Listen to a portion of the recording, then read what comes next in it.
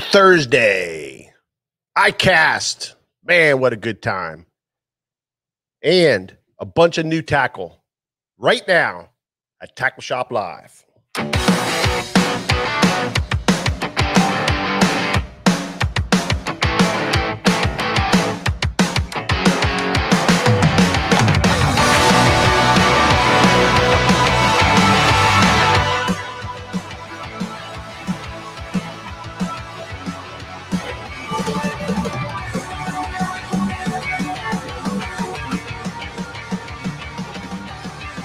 What's up? What's up? What's up? Looky here, man. Keith Goss. What's up, bitches? Hey, bitches be jigging. Man, how's everybody doing? Joseph, what's happening? James Hawk. Yep. Mark, how you doing, buddy? Logan. John Kopp. How are you, John? Jerry Ray. Oh, hey, how you doing, buddy? Ben the Buck Hunter's here in the house. He's getting ready. Get ready for the crab beatdown tomorrow, baby. That's right. That's right, man. Andre's in the house. Logan Schallenberg. Look, more compliments on these hats, Mikey. I know, Shake man. and bake, baby. Shake and bake. It. Yeah, absolutely. That's me and Corbin's design here on our hats, so we love them. Yep. And we're wearing them. They're sporting those tonight. Yeah, so how's everybody doing, man?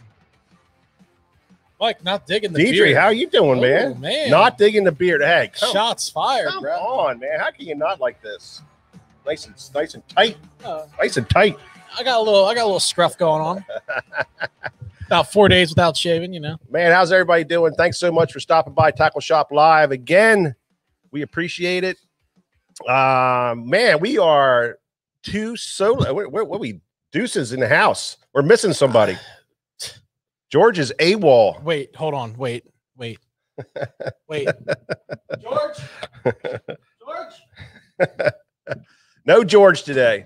It's just me and Corbin. George is down at ICAST 2021. We didn't have one last year, so I was supposed to be with him, but somebody's got to hold the house down. And so Corbin stepped in. You're helping us out all weekend. Bro. Yeah, I appreciate it, pal. Appreciate that very much. Having a good time. Yep. Making it happen here at the headquarters. But George has been really busy. He's ICAST is a very, very important part of our business. It's the industry show, as most of you guys know. You've heard about it. Everybody wants to go. Every time I mention ICAST, everybody says like, "Man, I want to go to that so bad." I know. And it's an industry only event. It's like for us, it's like you guys going to like Suffering Show or some kind of retail show where you're looking at all kinds of cool tackle. We do the same thing, in the industry. We go down, we meet and greet all the, all the industry guys, everybody is there.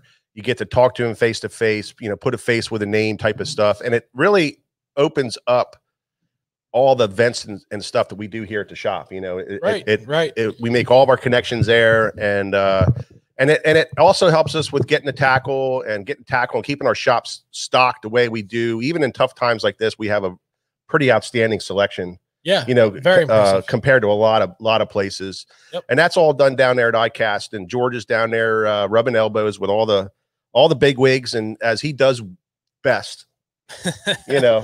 He's the governor. He like walks in there and everybody knows him. Oh, bro, you know what they do?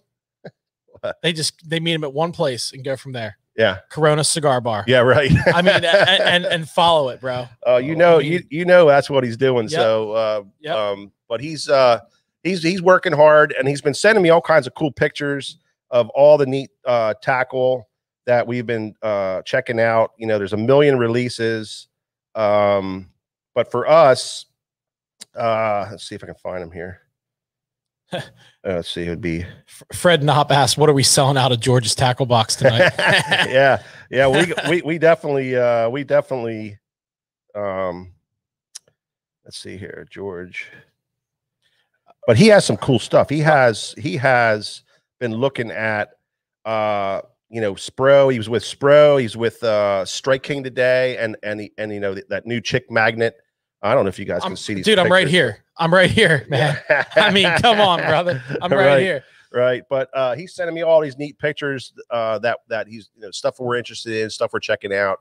So there's a boatload of new stuff coming out. I don't know. Everybody's like bent out of shape because they can't supply what they have now. Why are they releasing all this stuff? That's a question. I was gonna bring that up, but I was gonna wait. We're getting that discussion all the time. But if you're not moving forward with new product every year and trying to bring it to the market and trying to expand the sport, well, it can go stale very quickly. Yeah. And so these companies, they have to do it. They have to bring new stuff. They have to. It's even though it's a really bad time to get tackle and manufacture tackle, they have to put this stuff in line. And this stuff's been really been being worked on 3 years ago. Yeah. So it's not like it's stuff that they just thought about like right now and they're going to do it. These guys have been working on this stuff 3, 4, 5 years ahead of time. They test it, they give it to their pros, the pros make tweaks, it all goes through the line. So it's not really like last minute, throw it on top of the pile. It's been well thought out. And the manufacturing plan has already been going on. So they've already, stuff's already been going into that plan, and the manufacturers already know about that, and the factories and stuff already have it all planned in there. So and you can only hold research and development for so long from a business standpoint before you start losing money. So you can't just sit and have something waiting to come to the market and hold it forever. So I know there's definitely some, we'll just say, animosity, especially with the Berkeley big flatworm coming out. With people saying, well, they can't even produce the regular one. Exactly. So and it's interesting, you hear all sides of it, and you've been working in here the last couple of days. So and it's funny because our customers are very, very smart people. I mean, we have the best customers ever. Absolutely. In the whole industry is the customers that shop here at Susquehanna Fishing Tackle. You guys are very, very educated. So a lot of the stuff you know about it before we even talk about it, because you've seen it, you're researching it already, you're checking it out. So when you come in, we have customers that come in the shop and they're saying, man, why are they bringing this stuff out when they don't have it? Well, that's the problem. You mean like the OG Slim too? Yeah, right. Exactly. But really the flatworm thing is really, really a problem. And, but they got to do it. It's already in the market. It's already in the plan. It's already going forward. Logan's saying about the Tattoo Limited, SV Limited. Man, that is going to be a phenomenal reel. We have a boatload of them coming into the shop. It's not going to be till later on.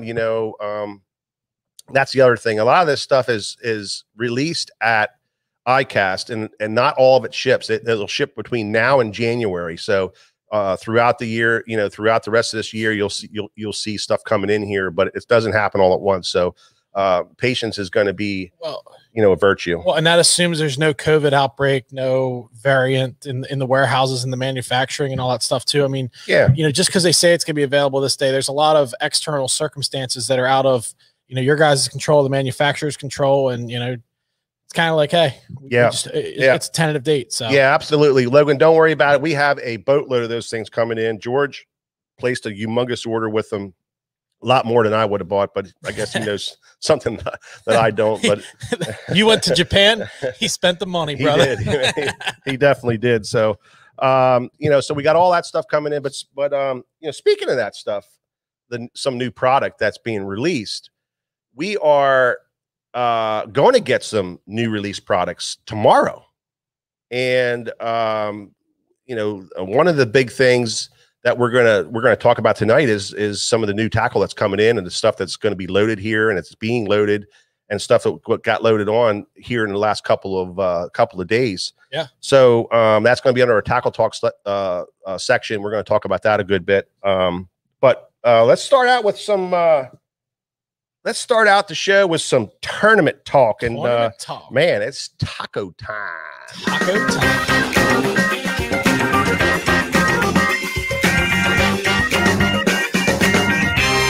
Yeah, man, was that ever a great tournament up on Lake or up on the St. Lawrence River? I mean, it was a fun tournament to watch. As fans, as we all are, it was a great time. It was a great show to watch, to see everything unfold and how these guys were catching these fish. It was just really a cool cool event. Yeah, it was really cool. And what's interesting is, once again, the lake played huge. I mean, oh yeah, you know, so they was talking about the St. Lawrence River. I wonder when they're just going to start talking about Lake Ontario, you know. I mean, because that's, if you're going to win, that's where you got to be. But they just released the Elite Series schedule for next year. Yep. And they're going to go to St. Lawrence again, but they're going out of Clayton. So what that says is there's going to be a lot of lake play next year. I bet. You know, they're going to probably, you know, the majority of the field, as long as it's not too windy, you're going to be fishing the lake. And Canada opens, as we found out yesterday, in a couple of weeks. Yeah. So all Canada will come into play too. I mean, I just think that next year the Johnson brothers are going to have a pretty good, good idea where to go if Canada's open, and Gussie.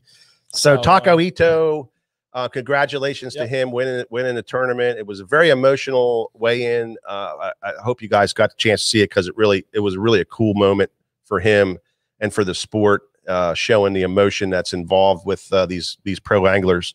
So it was really pretty cool. But he took it home, man. He had 90 pounds. You know, last day he had a 26-pound bag. I mean, 2 6s. I know.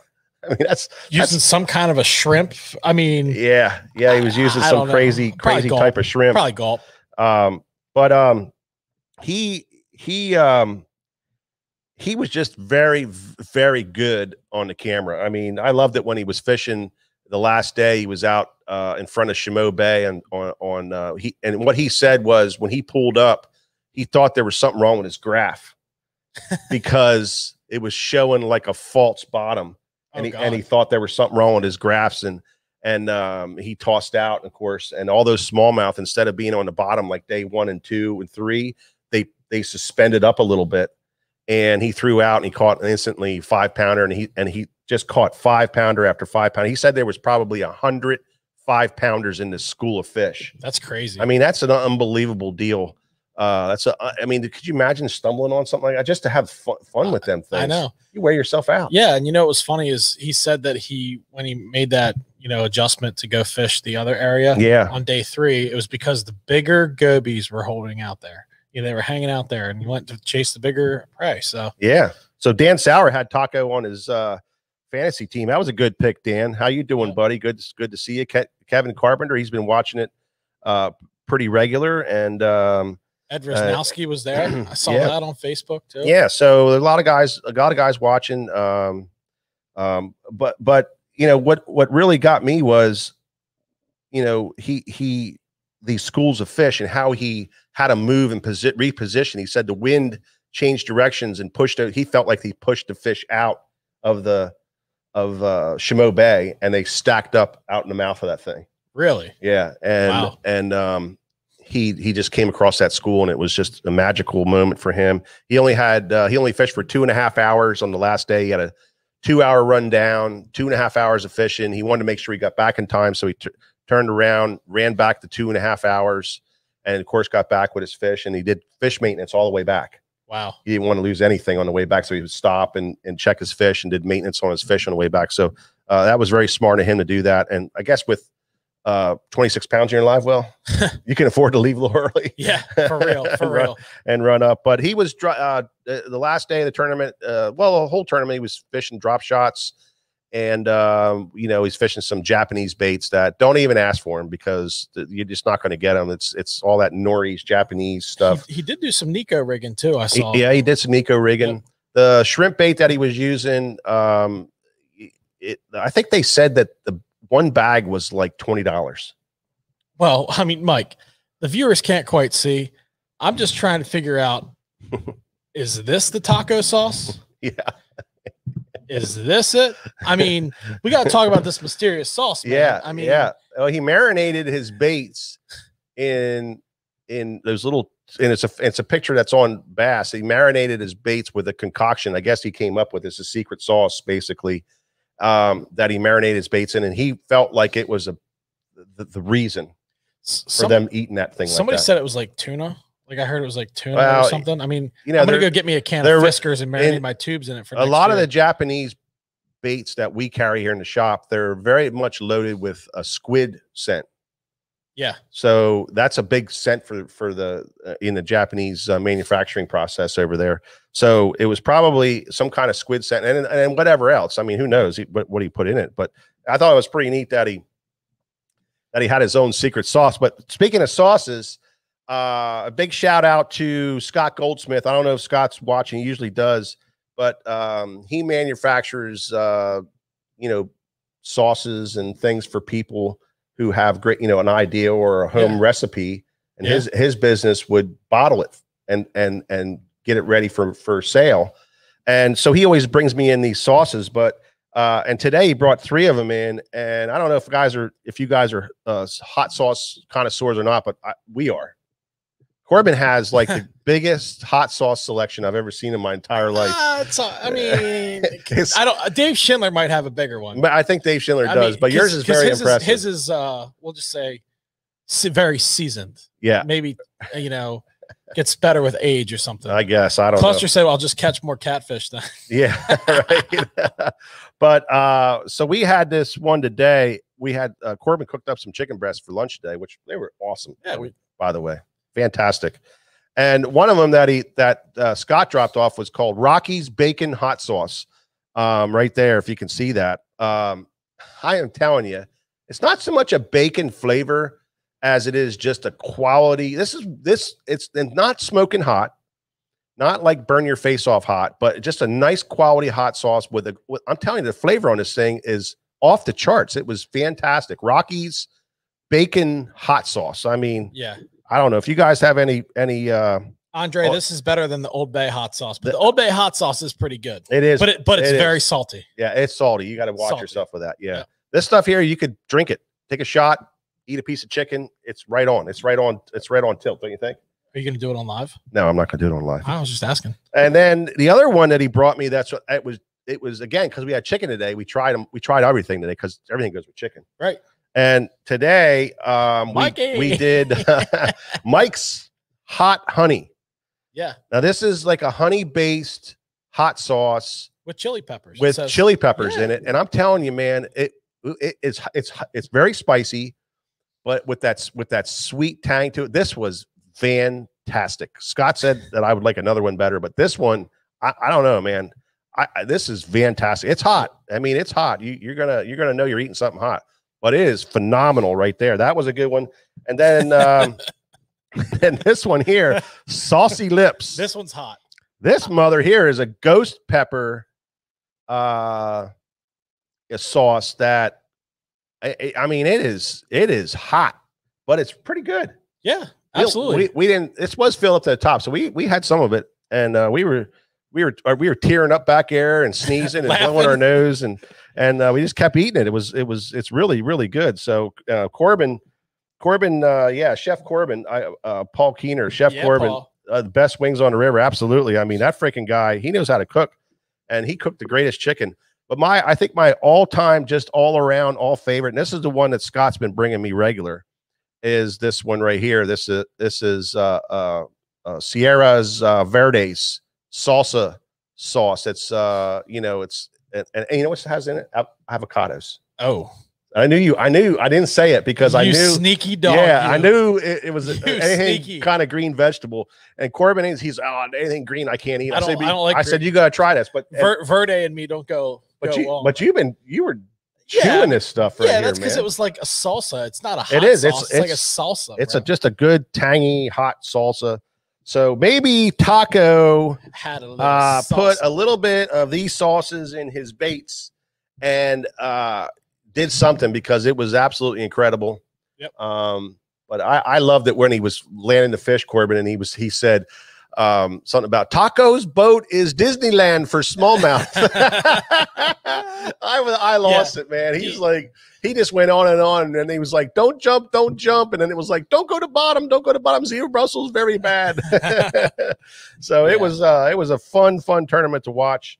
But drop shot, and with the light line at those guys, he was using 8-pound leader on an 8-pound fluorocarbon.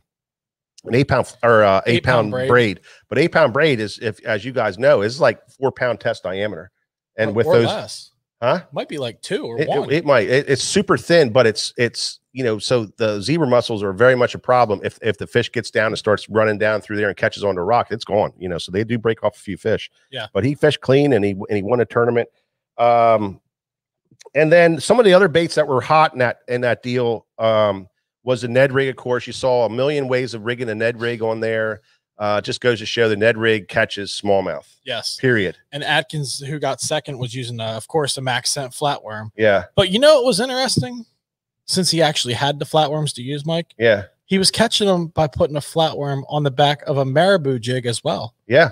You know, instead of using like a Senko or something else. I mean, so he had the max scent marabou, M&M, baby, and he went with the brown over the black. Marabou. Well, I was going to say the marabou jigs, they did fish black and he fished brown, and some of the guys said that the brown was much better. Yep.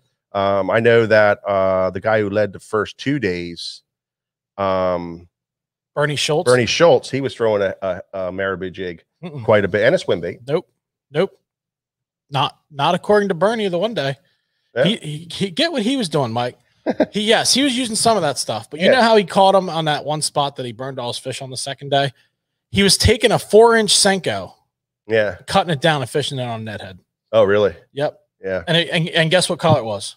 Green pumpkin watermelon laminate. 912. Exactly.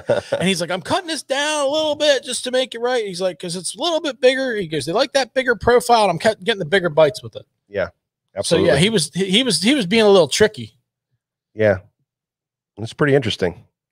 Yeah. But Bernie, he had a great run at it, and he just didn't have enough spots to go to. He just burned all his fish up. But that happens, you know, if you don't have spots or you can't leave your fish to go find fish, that's I wish George was here right now for this. Oh yeah. Ed said Bernie caught a lot on spinner baits. Oh yeah. Remember when George was telling the story last week of the golden shiner spinner bait? Yeah. Yeah. That's funny. Yeah. George fished with Bernie up on Lake Erie in a tournament, in a elite series tournament. Last one, actually, I think it was. Yep. And that's what they were throwing, spinner baits. But drop shot, of course, was a big player up there, and we all know that. That's a big thing. But one of the baits that Corey Johnson was fishing was the Hasdong shad by Megabass. And I've fished that thing up there many times with Ryan Buttermore, who's our Megabass representative and national sales manager for Megabass. He's the one that showed me on that. And they fish it on a number 4 drop shot hook. Yeah. I was putting these hooks up yesterday, and I looked at Mike, and I was over in the Eagle Claw Snell section because it was a 4 hook. I'm like, Mike, these aren't ever here because that's a drop shot hook. I'm like, it's a what? Yeah. A size 4? Yeah. Well, the idea behind a small drop shot hook for a lot of guys who don't understand the whole concept of nose hook and what those small hooks do. The whole idea is once they get in the mouth, and even in the lip of the mouth, it's like a splinter.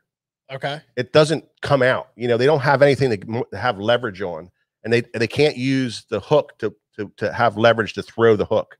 So you'll see a lot of guys throwing 4s and 2s and 1s, and because it's that philosophy where they don't have anything to use to throw the hook, and it just sticks in them, even if you have them just by a little bit.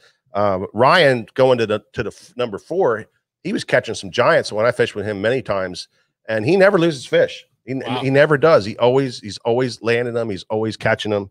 And, so it's pretty unbelievable that they catch 6-pounders on them little number 4s. It is, Mike. And I think since we're talking about Ryan Buttermore and he's a good dude, I think maybe we ought to let some people know that, you did unpack some Megabass rods today. Oh yeah, finally today we got a nice shipment of Rochi rods and the Leviathans. Levantes, right? I'm sorry, Levantes. Yeah. The Levantes are here, and you'll see those quantities in there tonight or tomorrow. If you guys were looking for some of those, we got a lot of spinning rods and some casting rods. We got a nice selection of them, so they came in today. So you definitely want to check those out. Yep. Online or in the shop here this weekend. So that kind of wraps up. That was the last tournament of the year for the Elite Series. It kind of wraps up that whole Elite Series event, the whole year. Except for one thing. What? The fighter, man. Oh yeah. Well, the fighter, man. Yeah. Yeah. I mean, how can we not talk about? How's he do that? Is it like this or something? Llama Land or something, whatever they say. I don't know. Yeah. But yeah, I mean, yeah, well deserved. Absolutely. Solid year.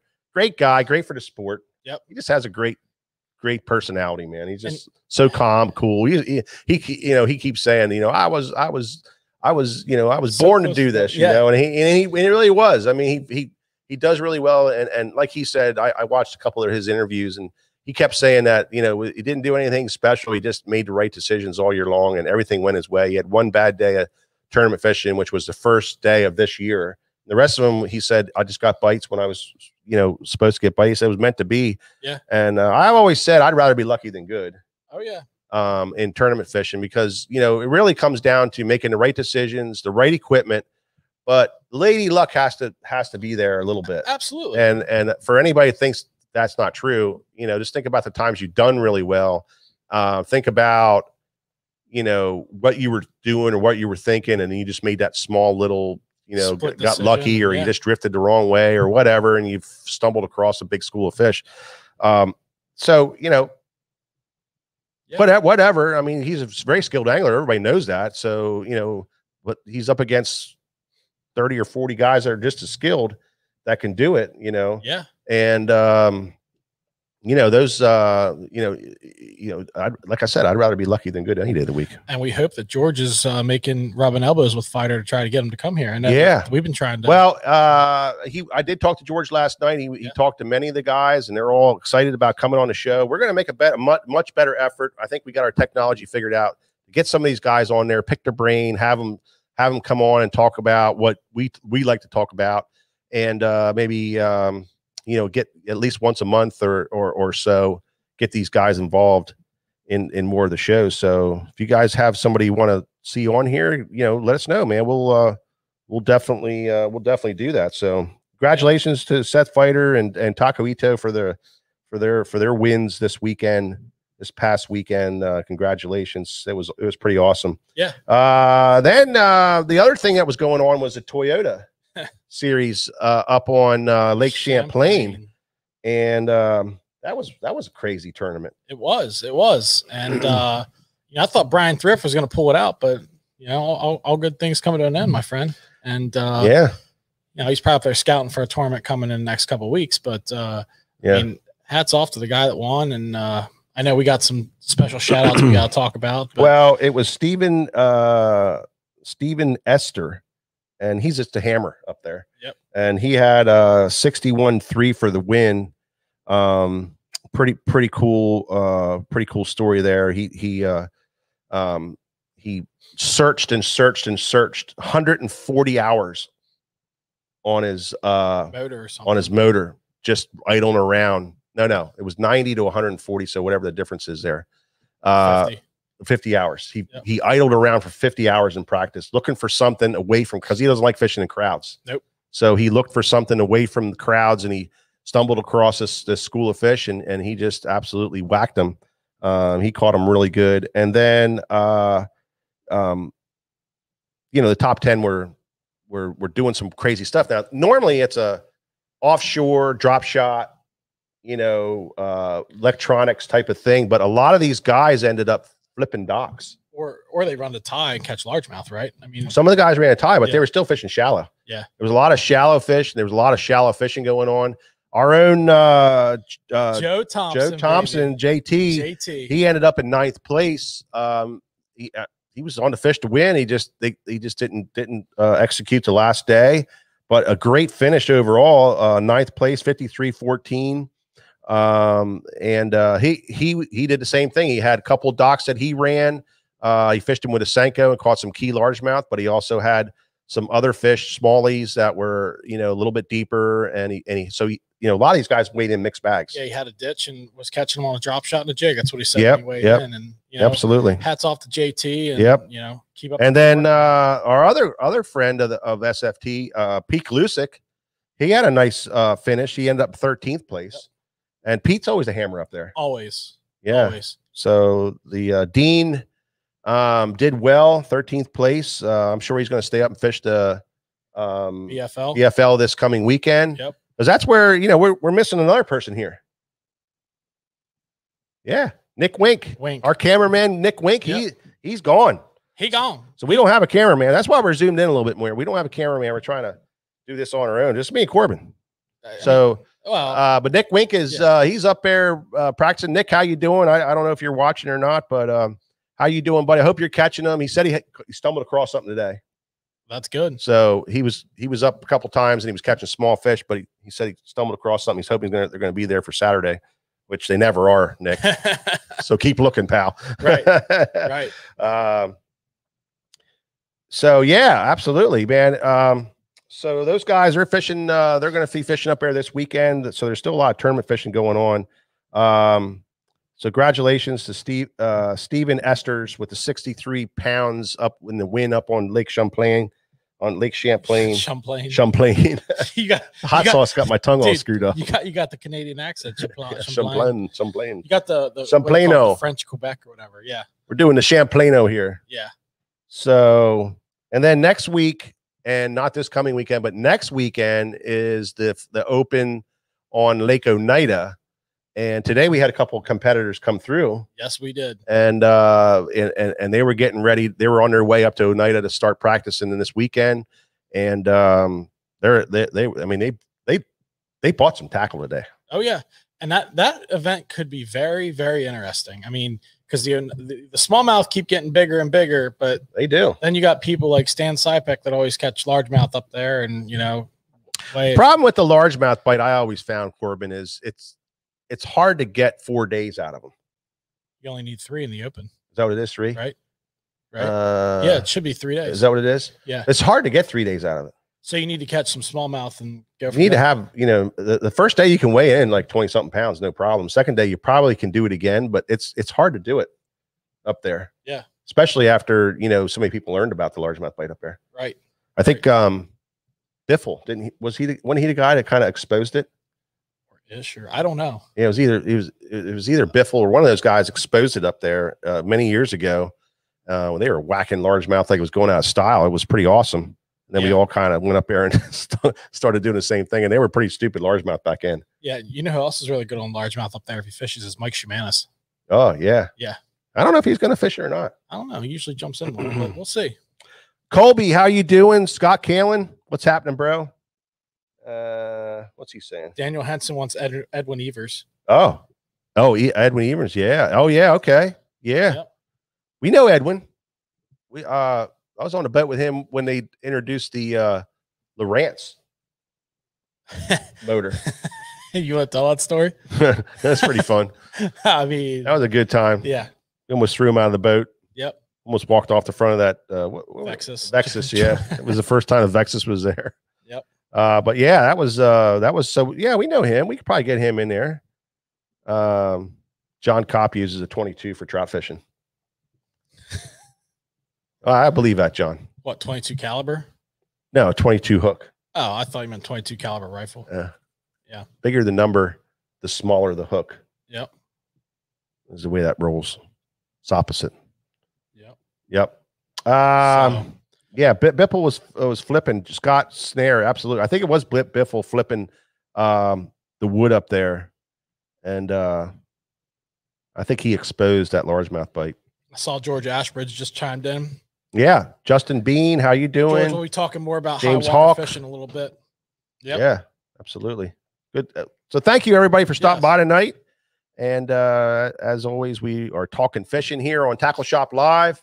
For you guys that don't know, my name is Mike Acord. This is Corbin Gottwalt. Yep. George Acord is not here. He's AWOL. He's down and enjoying ICAST for you guys just tuning in. So it's just me and Corbin. We'll be back next week. He will be back next week. Oh, yeah. He's going to have a lot. We're going to have a lot of discussion on the tackle next week. It's going to be fun. He's going to have a lot of stories to tell us. Hi, Caitlin. Caitlin is manning the other computer. Caitlin Skiles. The one that would not man the camera. She wouldn't do the camera. Yeah. She wouldn't do it. Yeah. So anyway,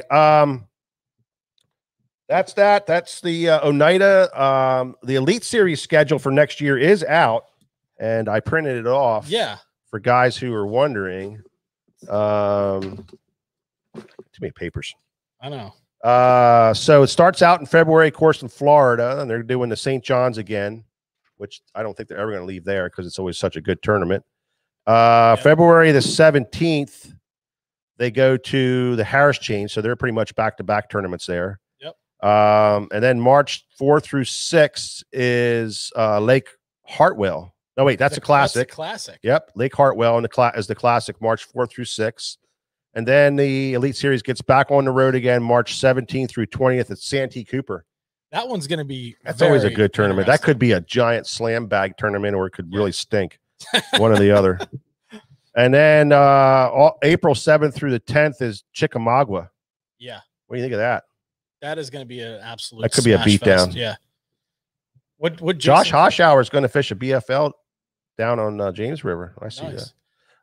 Jason Christie said something like you may need like wheelbarrows to bring these bags to the scales next year or something like that. I think so. They're planning them. They plan them with this. They do get the best dates. Yep. And then May they're going to Lake Fork. May 19th through 22nd they're going to Lake Fork. It's going to be a beat down on the old 6XD. Oh no jerkbait, dude. I don't know. I think that was a fluke. What? I think that was a fluke from spook from in May. I don't know, man. Well, spook for sure. Maybe, I don't know. I mean, it happened. Usually it's that offshore deep diving crankbait. And that's when Combs kills it. I mean, my guess is it's going to take over 100 pounds. But who knows? It could be another jerkbait thing. Post spawn type of tournament. Could be. Where they're just coming off post spawn, and then July 14th through 17th, back up to the. How about the TBA, man? June 2nd to the 5th. What is that? To be announced. Yeah. Meaning, throw one in there. Well, maybe something's not finalized yet. Yeah, I think. But I kind of think it's very interesting, and I wonder if our viewers, if anybody's heard rumors of where they may be going, that'd be cool. I mean, I would think it's going to be somewhere in between East area, maybe Virginia, Maryland, Potomac. I was hoping Potomac's really coming back, man. And they haven't been there in forever. Yeah. And I was also thinking maybe the James River, because they love the James, dude. Yeah. So, and it seems too early to go to New York. James is bad to the bone. Yeah. August 18th through 21st is Lake Oahe, I think, in South Dakota. That's they fished that before.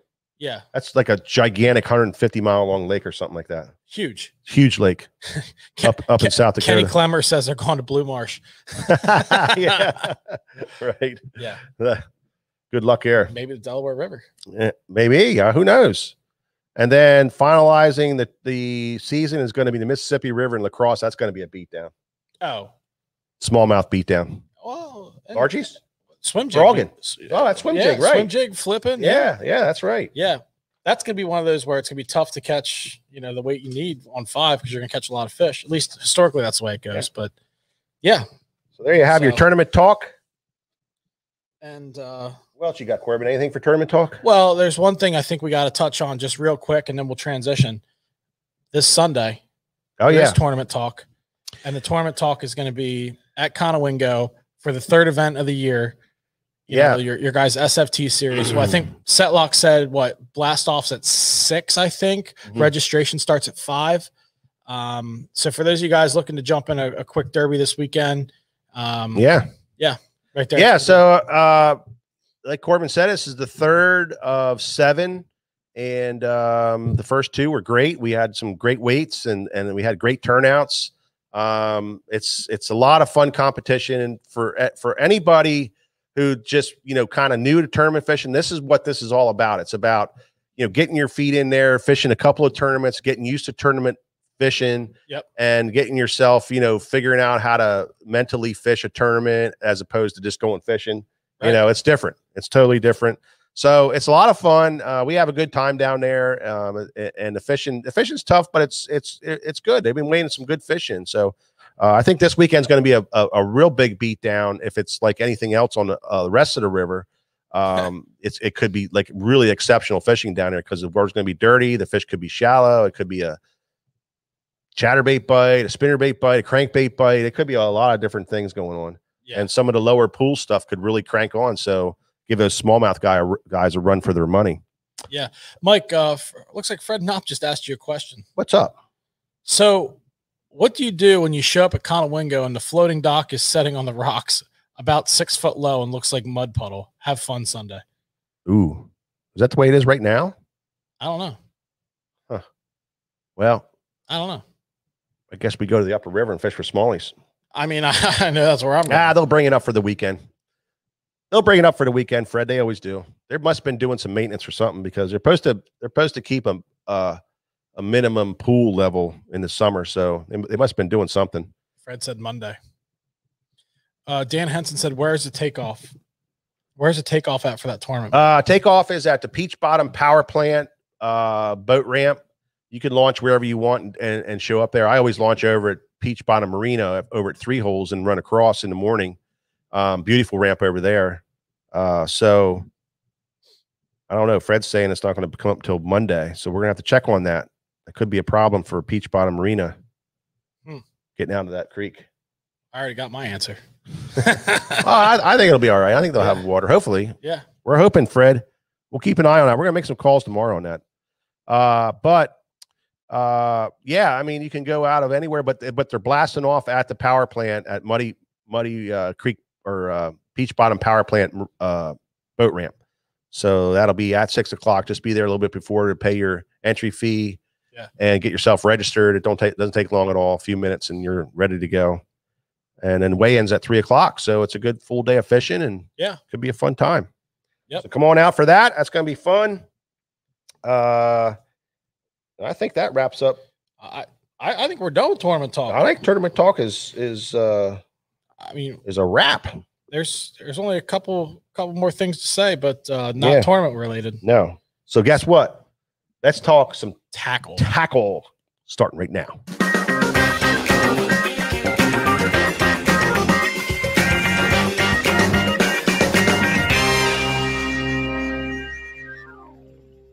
No, Andre, it's going to be Dorsey Park. We're going to check. I'll have those guys check on it. I think it'll be all right. We'll see. Richie Hall says he would love to share his experience as a BASS marshal last week, but he's on the tractor trying to get 2 acres mowed before the sun goes down.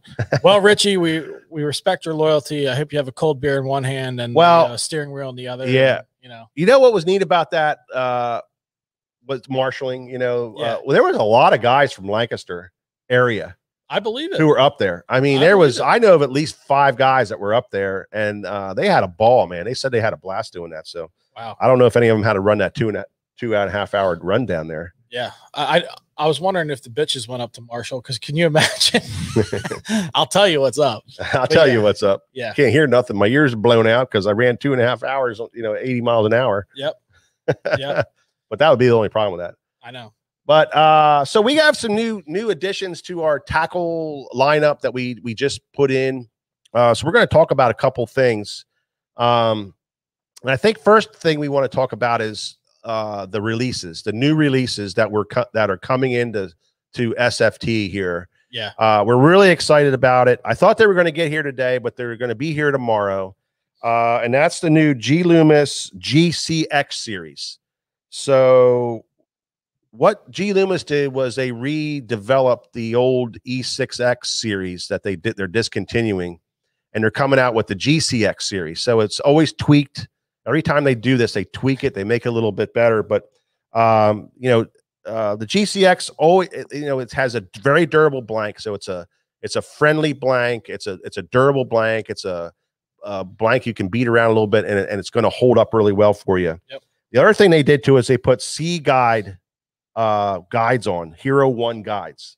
So what are those? Those are a tangle-free guide set. So it's great for like braid. Yeah, it's that angle guide a little bit. It helps with the line not catching wind knots or tangling up. Plus there's a lot of guides on the blank, and it helps with the cast. Okay. You get better accuracy out of it. You're going to get better distance out of it. You're going to get better feel and sensitivity because you have a lot of touch points on your blank. Yep. The tapers are true. There's 23 models that are available. So you can get, the rods that are all around rods, like the 854 and the 853. You can get those rods that are just great all around rods, but they also have like really specialty rods like crankbait rods. Right. They've got drop shot rods. They have a model for pretty much everything. So there's a lot of but the big thing that they really did is they got the Fuji handle, cork grips, high grade species cork grips. But the big thing is the balance. They made them lighter. Okay. They made them more durable, and they made them more sensitive. So we like the second generation E6X a lot. E6X is a phenomenal. That was a great rod, and for them to be lighter and more powerful and more sensitive is going to be a big bonus. Yeah, we have a big load of those coming in tomorrow. They're going to be here tomorrow. So hopefully. At least that's what George told me today. He gave me a tracking number and everything, so I'm hoping it's going to be true. We'll see, but you guys can check it out. They're all ready to be turned on the website. They're there. You guys can go take a look at it and see what they're all about. You got any reels coming with them rods, Mikey? Yeah. So also, I'm not used to holding the Bible. Well, I'm not used to holding the book, the Tackle Shop book that George always holds. Number one, and number two, try to do that and produce at the same time and read everybody's comments. It's very difficult for me to read two things at once. I'll take care. First of all, it's hard for me to read.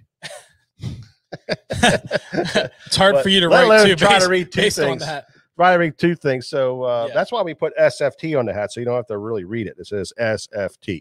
Right. That was my idea. But anyway, those GCX are coming, and along with that, there's going to be two of the new releases Shimano reels that are coming, and that's the brand new Nexave. That's all new redesign. It's an inexpensive priced reel. Okay. But it's very high quality. Okay. And it's light. It's powerful. It's got a great drag in it. Yeah. And I think it's going to be like $49 to $59 range in there. Okay. And go ahead. Mike Barr asked the cost of the new GCX. Mike, I think they're $250 to $280 range, depending on model, roughly. I mean, don't quote me on that, but I think that's roughly about what it is. I'm not 100% sure. Yeah, I didn't see the pricing on it. I can look it up pretty quick though. Yeah, we'll check that and we'll answer that question for you, Mike. Caitlin. Yeah, Caitlin. Caitlin, if you're listening, Caitlin, check the pricing on the GCX, please. But the other reel that I'm really excited about is the Nasky. The Nasky, the new redesigned Shimano Nasky. Now everybody loves the Nasky of old. We loved it. It was $99, a solid reel. Yep.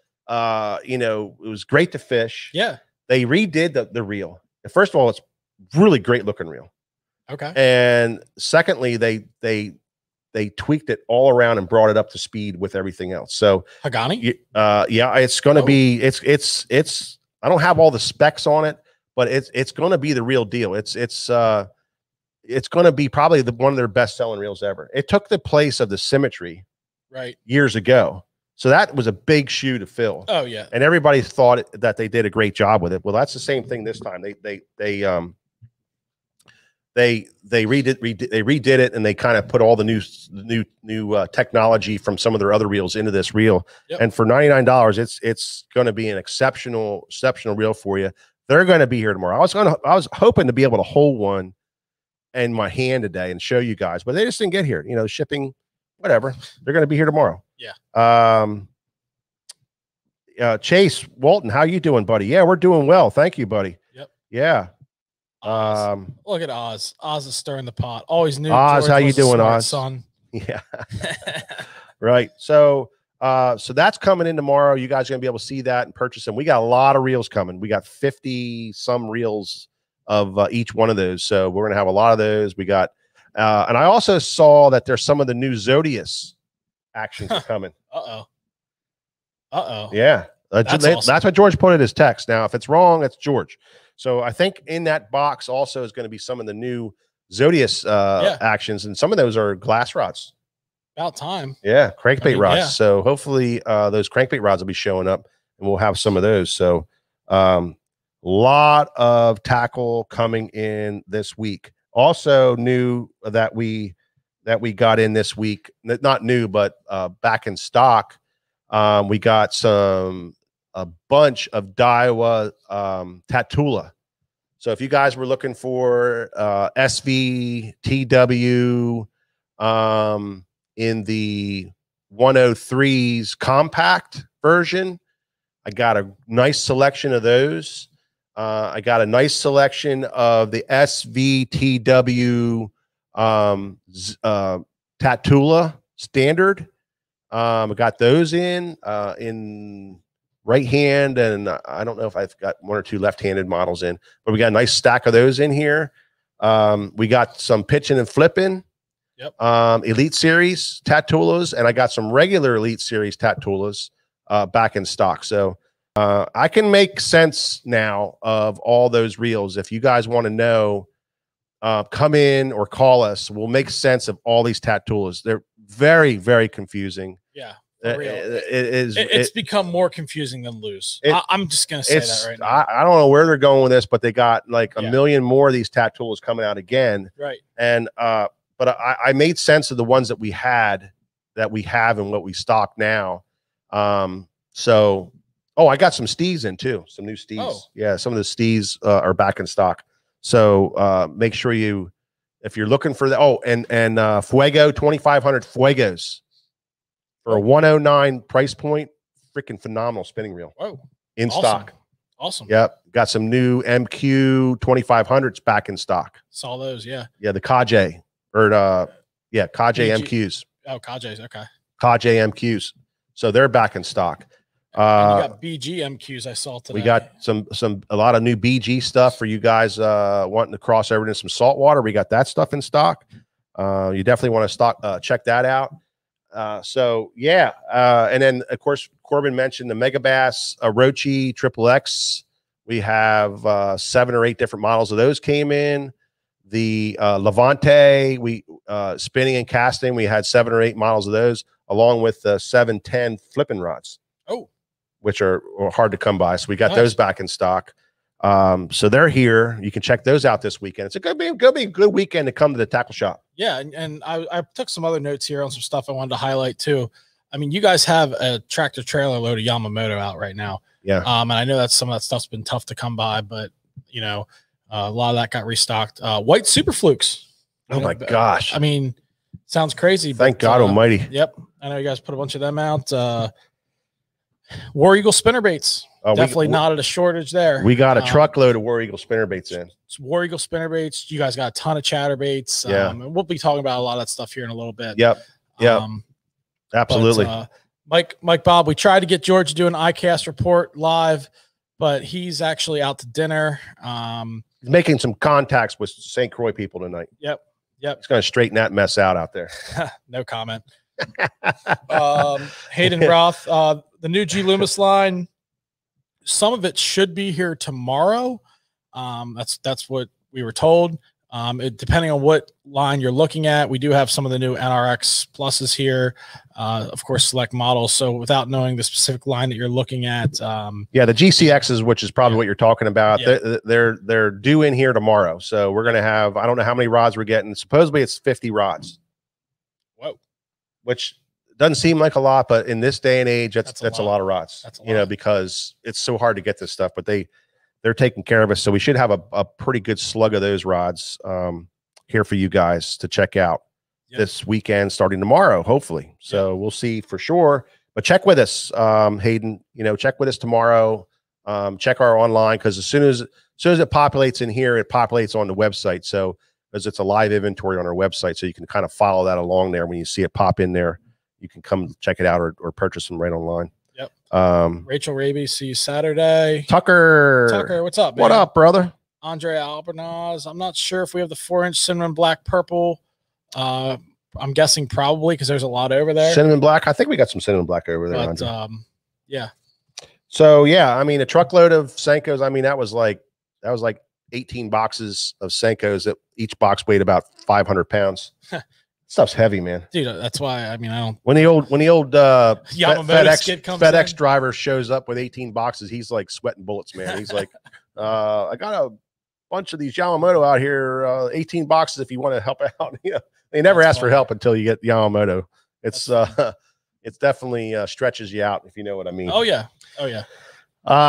So yeah, tackle's rolling in here really good, and then one of the things that we just popped up on the website, which we want to talk about here right now is the new Strike King Tour. Yes. Spinnerbait. Yes. So we got that. We finally got it. Finesse. Finesse. That's not a finesse. That's a finesse. Finesse. Oh, finesse. Anyway, tour grade finesse. That's right. Yep. So that's this spinnerbait right here. Now, it's see that little bit there. Yeah, and I had the privilege of fishing this back in the spring a lot. Yeah. I mean, I threw this a lot, and we gotta get the glare down. It's got a wide variety of colors. Here's only some of them. Let me see if I can get this to go right. They make a golden shiner for those of you guys that fish the Susquehanna. Look at that one there. Look at this one. Hot pink. Hot pink. Oh, that's homey pink right there. Homey pink. Here's the golden shiner. I know Pete probably heard that one all the way from here. Yep. Here's like a crawl bluegill type one. They also make a spot remover. Obviously, they make your chartreuse and white. They make everything. Yeah. 3/8 and ½ ounce. Everything's double willows. Very impressive spinnerbait. Very impressive. Yeah. Priced right. Very durable. KVD likes it. So. Oh, dude. That's saying something. Yeah. I like it. What's that say? Yeah. I mean, I'm CMG. I'm no KVD, but it works for me, man. So, but yeah, I like it, man. It's been good. Premium hooks, good. It's got a wire tied skirt, so you don't have to worry about that coming off. Hey, Scott Goldsmith, there, he just chimed in. Hey, Scott, we just did a whole thing on your hot sauce. Yeah, we called it taco sauce. We were trying to figure out what Taco Ito put in his baits. There it is, right there. I got them all right here, buddy. Yep. It was fantastic. We burnt all of our tongues to nothing. You said they weren't hot, you lying. Yeah, they were good. It was fantastic. Let me tell you. So yeah, I mean, now let me tell you something you don't know, Corbin. What? They're coming out with another version of this thing. Get out of here. No, with Colorados, like a finesse Colorado. You know, like they're coming out with like 3 different sizes of it. Are they? But you know, like the War Eagle finesse series, it's going to be a lot like that. Get out of here. No, in the tour grade. That's my I think it's coming, and it's a fall release, so we're going to have them all here in the fall. That's my bait, bro. George got them all lined up. He told me that tonight when I was talking to him on the phone. So he's got these blades all lined up. He's going to bring them all in the Colorado versions. Wow. So and the key is it's got a light wire, so tons of vibration. Tons of vibration. Yeah, holds up well though. Yeah, yeah. It has a good hook in it. Eagle Call. Shaganesi hook. So there you have it. Has a catch old Bessie on that thing, you know. Has a good quality hook in it. It's a good bait, man. Yeah, priced right too. Priced right.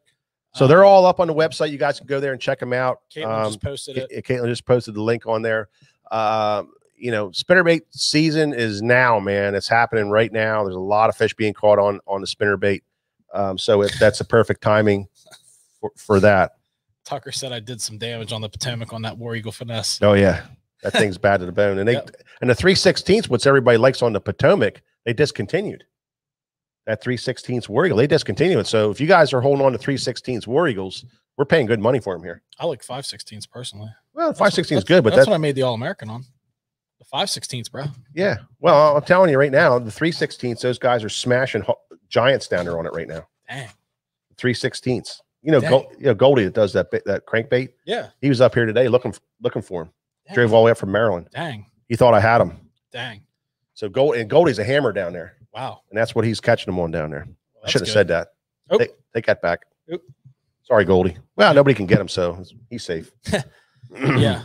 Well, but anyway. Well, Mike, I'm about to bust out something here.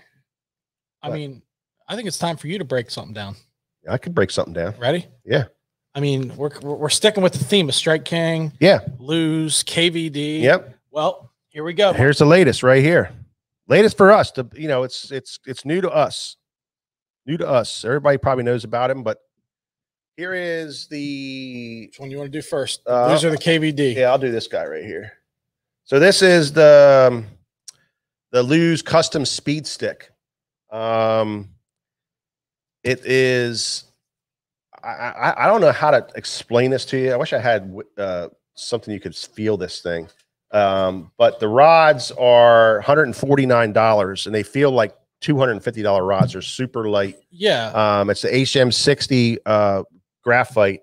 They got very unique handles on them. They do. There's no foregrip. They've got very unique handles. So when you want to talk about hold on to the blank, you're holding right here with this special grip style reel seat, your whole hand is onto the blank. So it's really increases the sensitivity. It's a screw up from the bottom locking system.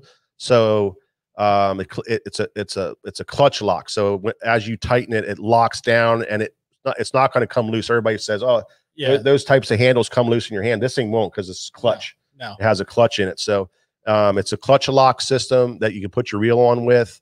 But the big thing about these is they're very powerful, technique specific rods, super, super light. The tapers are general tapers. They're not like extra fast tapers. They're more fast, not parabolic, but they're more fast taper, power tapers.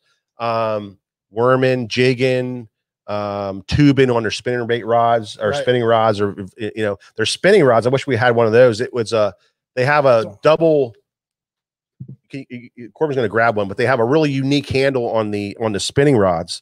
So for you Lose fans out there, we have the custom speed stick in stock, ready to go. With the high grade, they're doing like I said, the clutch handle, and they got the Fuji guides on them. And here's a spinning rod. This thing's cool. This thing's super cool. The spinning rod, when you put your reel on, the reel seat splits apart. You can see it splitting apart there. And then you put your reel in, and when you tighten it up, it doesn't even start getting tight till it comes all the way back together on any reel. I tried it on a Shimano. I sold a Shimano on it. I sold a Daiwa on it, but it comes back together. Now it's that one smooth piece of high density foam handle, and it's a very comfortable handle. So guys who don't like the small grip reel seats, a lot of complaints on the small grip reel seats cramping your hand up. This is a larger size reel seat that you'll love. You'll absolutely love it. Again, this is our drop shot rod right here. Drop shot special. So it's more of a medium light action, but with that nice wide taper to handle those big fish with light line. Perfect setup. Again, $149, super light, feels real good when you're fishing it. It's going to be, it really is an awesome rod. They did a great job with it. So that's the Lose Speed Stick. And then the second one we got, let me grab them here. The second rod that we are checking out here is the KVD. Now, everybody knows that KVD was big time Quantum for years and years and years. And he, designed, a lot of rods for Quantum and fished Quantum for years and years. Well, he switched over to Lose this year and went right to work with them. He's been working with them, I think, prior to us knowing really what was going on, because these rods came out pretty quickly. But they're all KVD actions, high quality graphite blanks. Again, KVD puts out, and he's honest about this. He puts out and he fishes this stuff. It's not like he doesn't fish it, and he wins with it. Yeah, he fishes his own stuff, because you always think, well, he's fishing a $300 rod or whatever. And he could be doing that, and he probably does have a couple, but he fishes these rods. These are $99 rods. The KVD series of Lose is $99, and it's IM8 graphite. It's technique specific. All the great actions. He has a great spinnerbait rod. He has his spinning rods. Also, he carries a nice line of spinnerbait spinning rods for all your finesse fishing, tube fishing, Ned rigs, all that kind of stuff. You got actions for that. This rod right here is the skipping, dock, and frogging rod, and it's right. I mean, it's the right length, it's the right taper, it's the right action. Very good there. And this is the finesse rod right here, all-purpose finesse rod. Yeah. So that does it all. But again, nice quality reel seats, but light, really light overall. Yep. That's the KVD line in stock right now on the website. You can check them out on the website. All this stuff on the website. As Caitlin's putting them up there for you. So, we we're a Lew's shop. We carry a lot of Lew's reels, and now we're carrying a lot of Lew's rods. The other rod that we carry a lot from them is the David Fritz cranking rod. You want to talk about a stupidly priced rods? These things are $79. Yeah, well, I mean, here's the real question, Mike. I mean, I guess I shouldn't say this for the viewers, but I'm gonna. $79.99 for David Fritz or $99.99 for KVD. I'm just saying, like, I mean, what you first notice with the David Fritz rod is the reel seat. It's a little different. It's the fit and finish isn't quite as nice as the KVD, but KVD, man, he's a cranking fool. That's what I'm saying. I mean, he's a cranking fool, and everybody knows. I love David Fritz, but yeah. I mean, yeah. So you can see all those rods online, and it's all loaded up. You can check out all the spinner baits online, all loaded up, ready to go. All of the new releases that we're getting in are ready to go. We just got to turn them on when they come through the door. So Matt's been working diligently on them, putting everything up. I know he's watching tonight because I stole his connection to the computer system here. So I know he's watching. Matt's doing a wonderful job there, and keeping that up to date and piling stuff on there. So you're going to see a lot of stuff that we've been wanting to get up for a long time. It just hasn't gotten there. And now we're making it happen. So that's pretty much a tackle review. Keep in touch with us from here until the middle of December. We are on the top of the list for all this stuff. Wait. What? Wait. What? From now until the middle of December? So what? Christmas comes around and just we gone? No. Every day. I'm talking about all these. I'm talking about all these releases. Not just till the middle of December, bro. I mean, we go all the time. I mean, I'm just saying, like, because then in January you got Bass Fest, and then you got Smallmouth Saturday. Oh yeah. And then you got Cabin Fever. I'm talking new release product. Hot the stuff that you guys are reading about and you're seeing from iCast from now until December. It's going to be floating in here. Every month there's going to be new stuff coming in. So make sure you stay here, listen to us, and we'll break it down for you every week as we always do. Yep. But right now we're going to talk a little bit of technique fishing, and that is going to be on dirty water.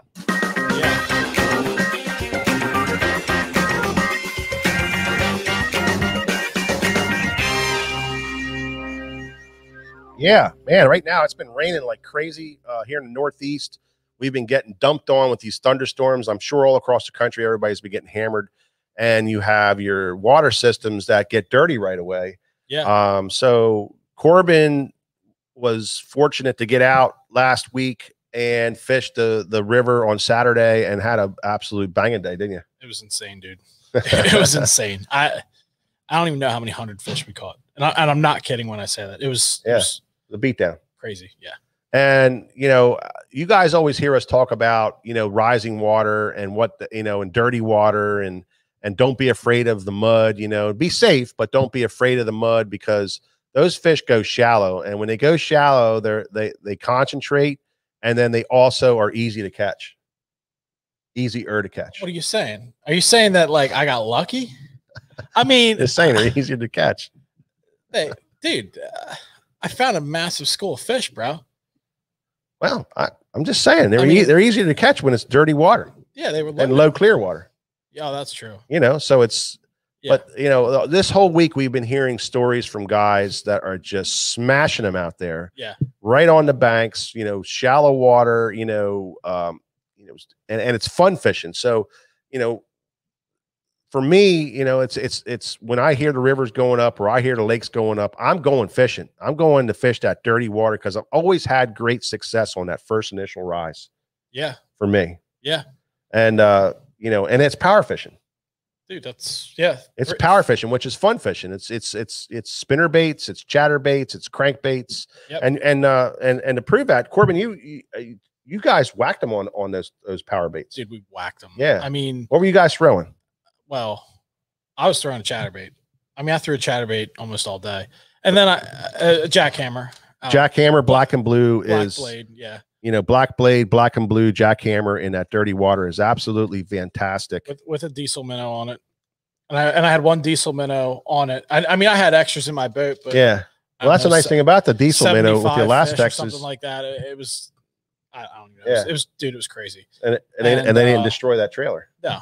I mean, I'd have had a pile of those Kitechs on the floor. Oh yeah. And I like to fish. we also caught them on crankbaits with rattles and rattle traps and spinner baits. Imagine that. Yeah. So it was a great time, man. Yeah. So the bait, what happens when the water rises is the bait gets pushed into eddy pockets, and they get pushed into current breaks, and the fish just go ahead. Yeah. What was crazy was it wasn't the bait. I mean, yeah, there was some bait, fish blowing up on bait. Mm-hmm. They were all gorging crayfish, every one of them. I mean, they were like, I don't know if doesn't have to be minnows, bro. The crayfish will crawl into those. Bro. They will crawl into those eddy pockets and current seams. They were just everywhere, and they were spitting up 2 and 3 at the boat at the time, man. Yeah, it was awesome. But it pushes the bait into those areas, and then those fish don't want to fight that current, so they'll get on the edge of those current seams so that they can just sit there, and then they just ambush this bait as it comes out of that out of those pockets, and it just gives you it's a great time just to run a bank. We always talk about fishing humps and lumps and structure and stuff. Well, this you just get on a bank and you just power down a bank, just roll, and you just roll down through there, and you're chucking a spinner bait, you're chucking a chatter bait, and you're cranking, and that kind of stuff, and you just cover a lot of water, and you're just you'll run across a pocket that just has like 10 or 15 fish in it and just smash them. Yeah. So, but color wise on some of this stuff, and this the week on a couple days before Corbin was out, we had several customers throw in the chartreuse bladed bait. Now, this is something we've talked about many times on Tackle Shop Live as a really, really awesome dirty water or cloudy day, but mostly dirty water spinner bait where you have that stain in the water. This thing was money. It's the War Eagle, the half-ounce Screaming Eagle, and this thing is just it's heavy, so it can go through the current real nice. It stays nice and straight, and it absolutely smashes fish in dirty water. This thing was on fire on that first rise when it was really soupy, a lot of debris, a lot of everything. Yep. This thing was fire. The guys absolutely smashed them on these. We sold a boatload of them, and it just works, So this is a dirty water spinner bait, and this is one you definitely want to pick up and have in your box for these occasions. Now another one that we'd like to throw, Corbin, in a spinner bait is the nickels. Yeah. But see, for me, I like the bigger blade. So if you look at the bigger lead blade here in the dirty water, I like a bigger blade, whereas the War Eagle, Screaming Eagle has 2 smaller blades. So like for me in the dirtier water, I don't throw the Screaming Eagle. I throw the full size War Eagle. Sure. Or I throw the nickels that has the 4.5 lead blade. Absolutely. Because I just feel like they can locate it better. Well, you can flutter it a little bit too. But either way, I mean. But that one there, we talked about that one a lot. This is the bone chartreuse. This is a dirty water. This is after the soupy kind of mud kind of goes away, and you start to have that sediment dropping out a little bit, but it's still brown. Yeah. It's still dirty water. This thing fires up and kicks off, and this is the bone chartreuse that we have custom built for us here at Susquehanna Fish and Tackle, and you can get it online now. This has a number 4.5, a 4 in the front and a 4.5 in the back. So it's a bigger bladed bait. You can flutter it a little bit more. You don't have to reel it as fast, and it's really good for kind of slowing your presentation up a little bit more. The nickels bone chartreuse. Yeah, it's unbelievable. That's another really good one. And then of course the third spinner bait that we just absolutely love in dirty water, and that's the Golden Shiner. Everybody hears me talk about that all the time. One of my favorite dirty water. Now I like this one when it starts to drop out a little bit more.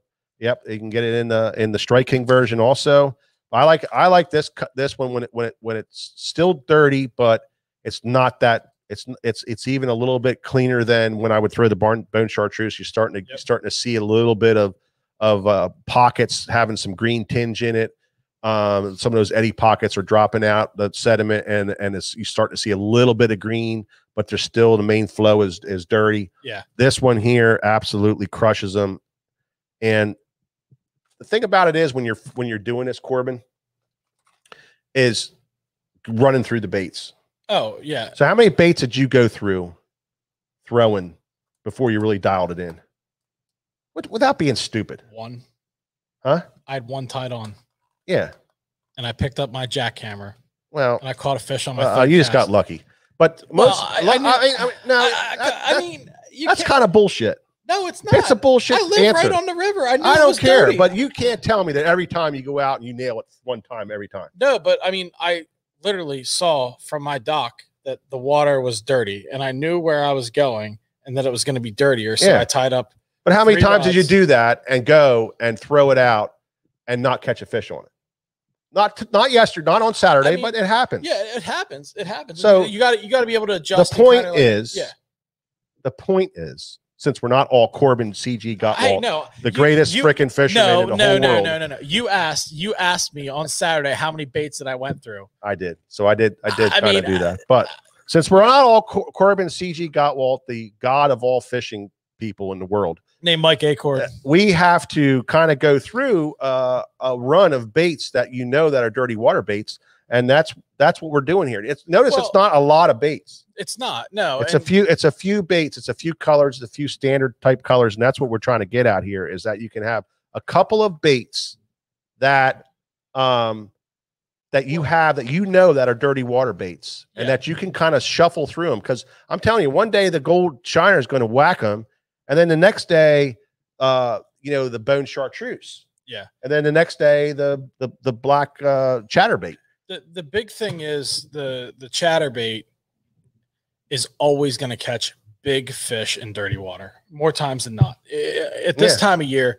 So that's why I started with that. And then the spinnerbait that I had tied on, I had a ½ ounce. Everything I ran was ½ ounce in the dirty water, except for crankbaits, obviously. But because I'm moving it quickly and I'm either going to get bit or I'm not. So I had a bone chartreuse spinnerbait on. I had a black bladed jackhammer, black and blue, ½ ounce with a diesel minnow trailer.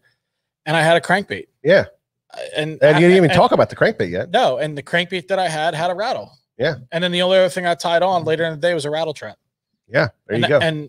But you smashed him on that rattle trap too. Yeah. But I mean, it wasn't near it was literally a chatterbait. It was crazy, man. So that's why I said, when it's dirty water, you could people get caught up in, okay, it's dirty, it's this, it's that, I could have went. First of all, how many people I heard said that they didn't go fishing because they pulled up on the ramp and it was mud.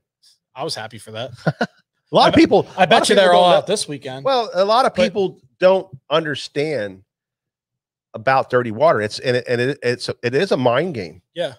And you have to get over that. You have to kind of figure out that these fish it's the water's hot.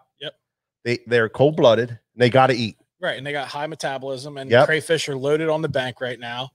And what's funny is, Mike, the only adjustment that I made was I actually ran and I found some clean water, and I ran to the back of the clean water and kind of fished my way out real quick. And that's when I had to make an adjustment, and I didn't get bit there. And I'm like, I'm not going to, waste my time doing this because they were straight chomping. But I mean, the crankbait bite was just unbelievable, man.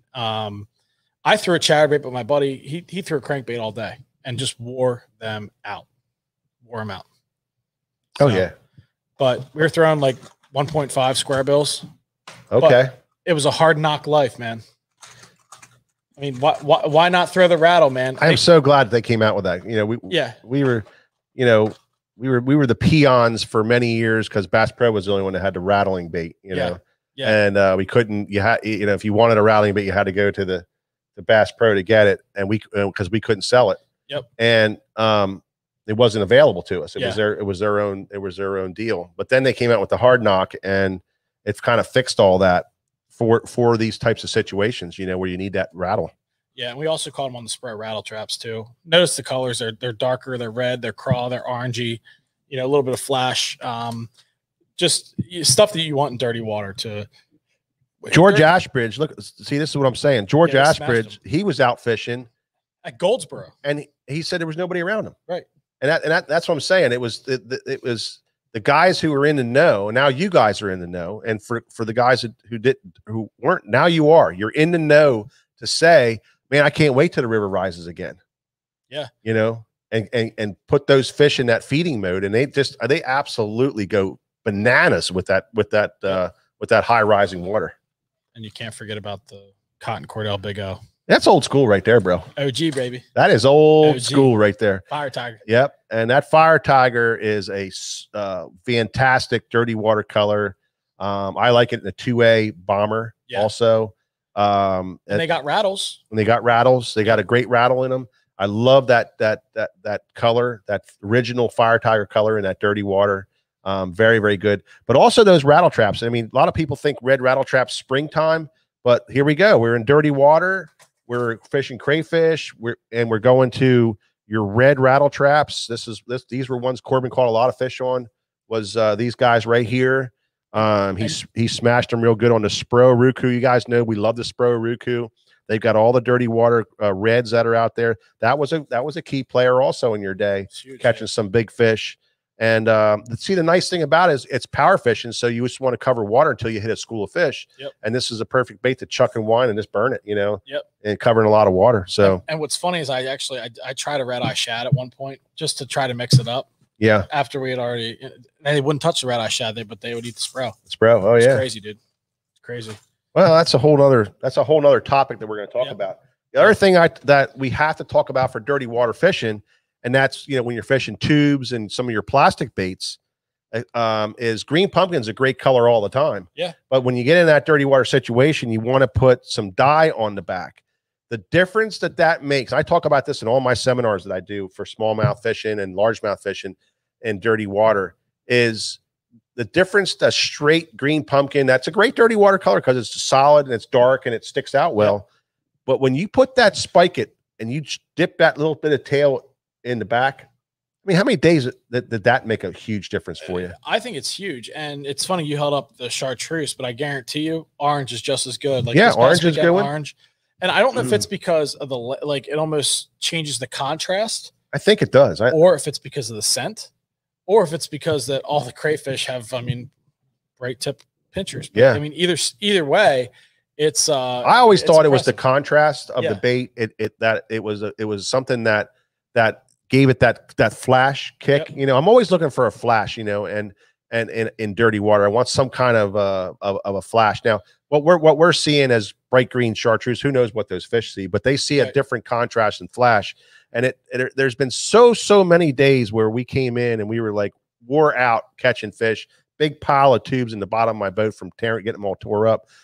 And I talked to other guys who were like, oh man, we had to catch them on a chatterbait or a spinnerbait, but the tube wasn't working. Well, you know, you look at their tubes and they didn't have any paint on them. I've seen that over and over and over again. So paint them up, stain them up, stink them up. Yeah.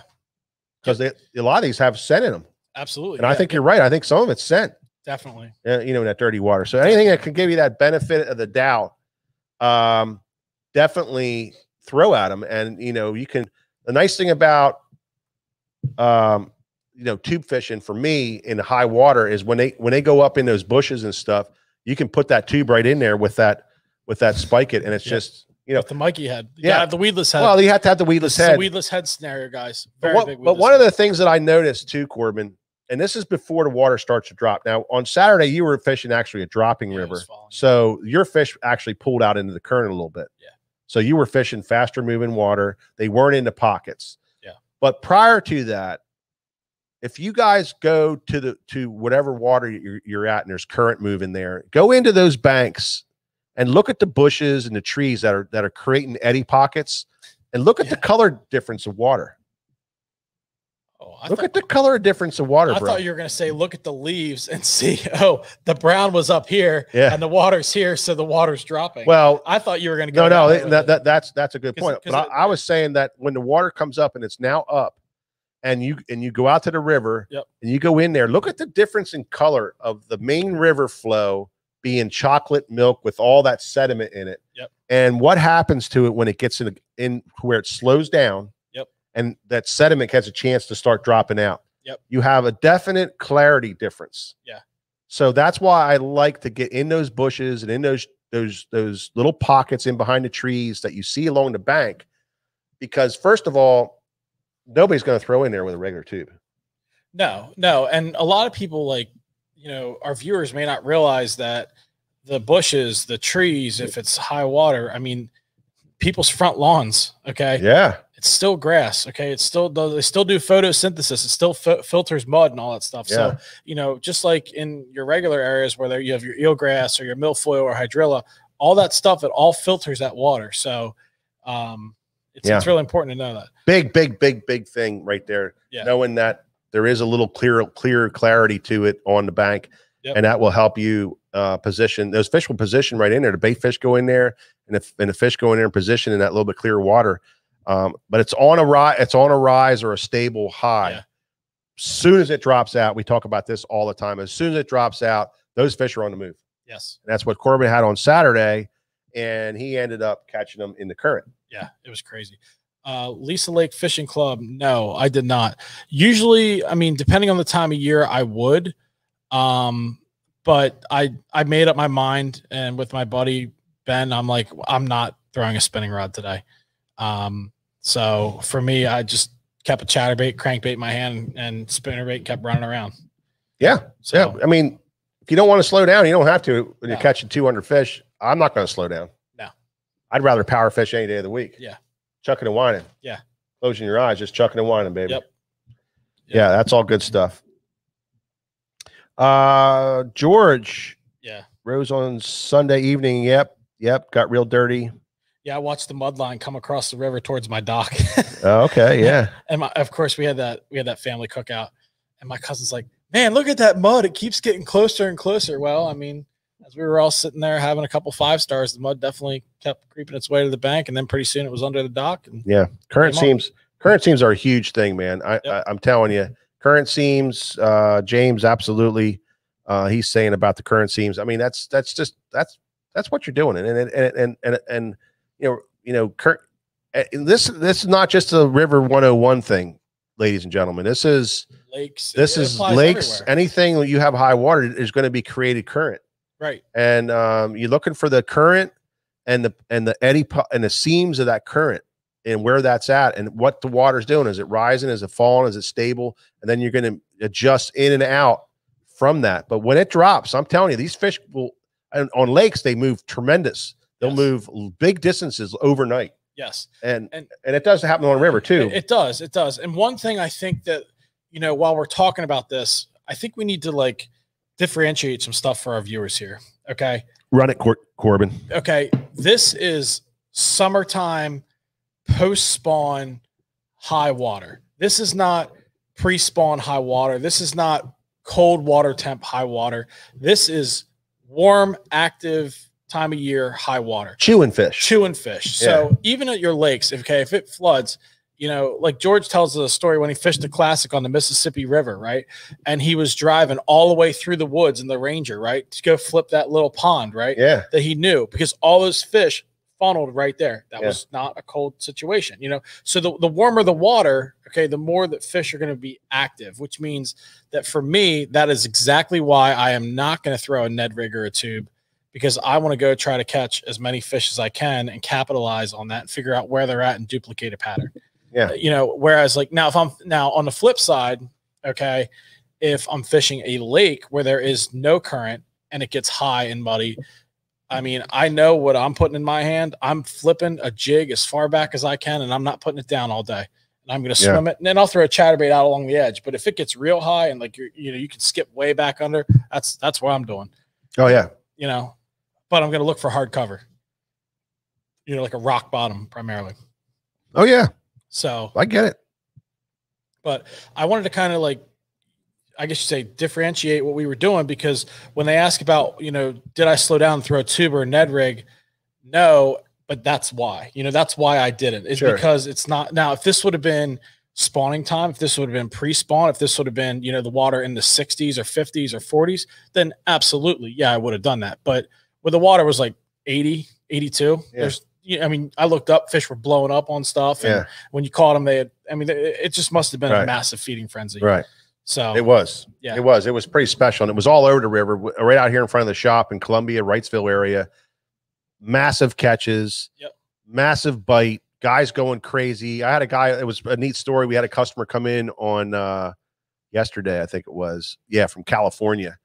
And I was like, well, what are you doing here from California? Well, he was here to buy a truck that it was the cheapest that he could find, $20,000 cheaper. That's crazy. So, that was worth flying out here, buying a truck, and then driving it back to California. So he's like, I got to drive back. I got to stop in Chicago at my sister's and visit her a little bit. But that's cool. I really want to go smallmouth fishing. Yeah. I really want to do some fishing. I never caught a river smallmouth. I said, well, you got the best river in the world right out here. So, so we hooked him up with a few tubes and a spinner bait and a chatter bait. And he bought a 1-day license. Okay. Drove over to the river. Yeah. And here they were eating a tube. They were smashing his tube, and he bought a 1 pack of jig heads.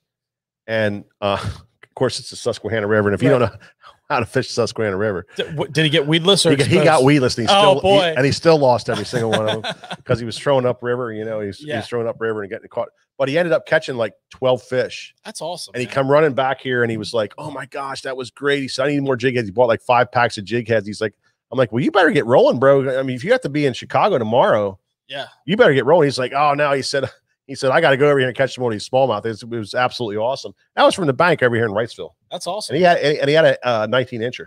Wow. Yeah, nice fish. So he had a good time. So that's kind of stuff you can run into. The other thing about high dirty water is creek mouse.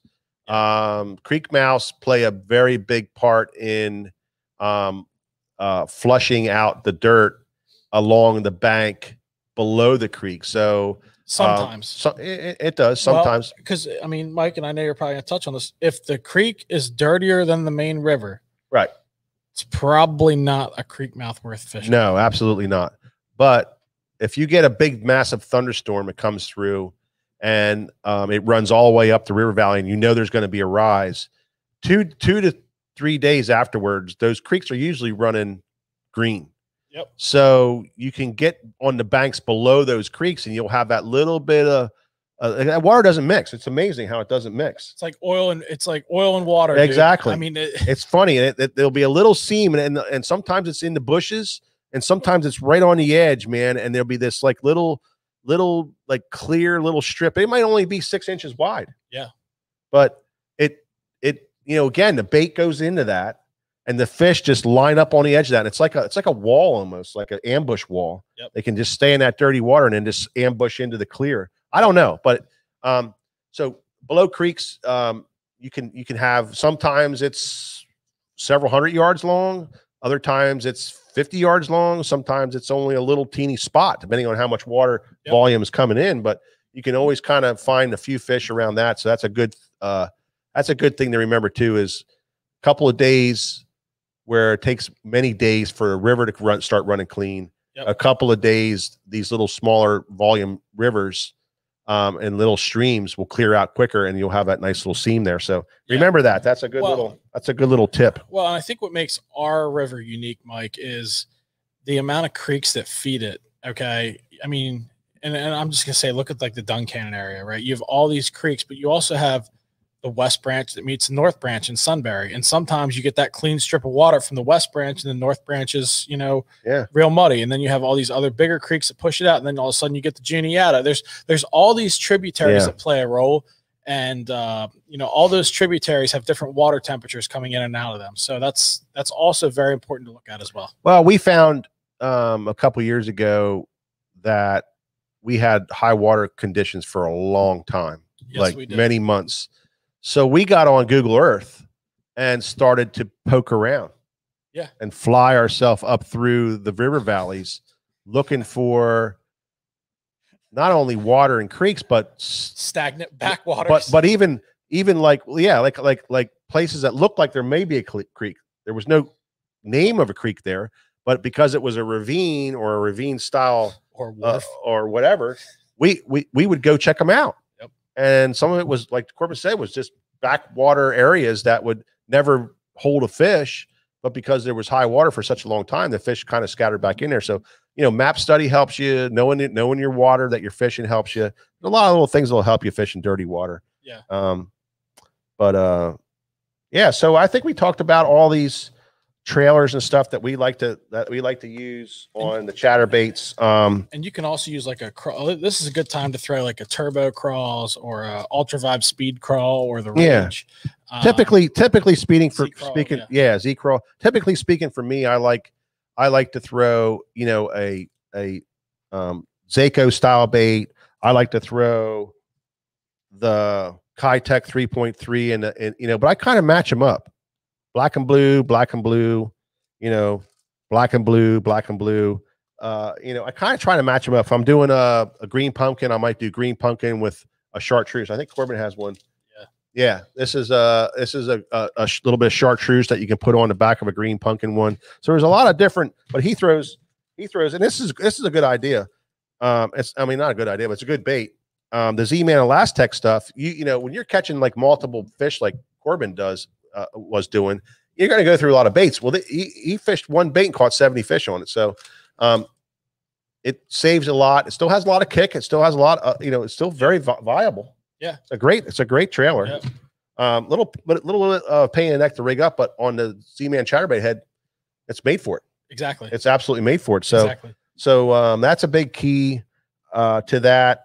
Again, your reds and your rattle traps and your fire tigers, make sure you have that in your kamikaze crawl. Dale Fogel, absolutely. I was going to grab one of them and bring it up here. I kind of forgot it, but a kamikaze crawl. And like Corbin was saying, oh, right here, Corbin, that's a good.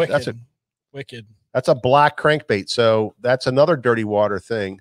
That's a natural color in dirty waters. Black sticks out. Black tubes. Mark for you guys that like to throw the plastics and bounce the bottom. A black tube, a green pumpkin tube with a dip tail and chartreuse. So these are all things that'll really work well for you.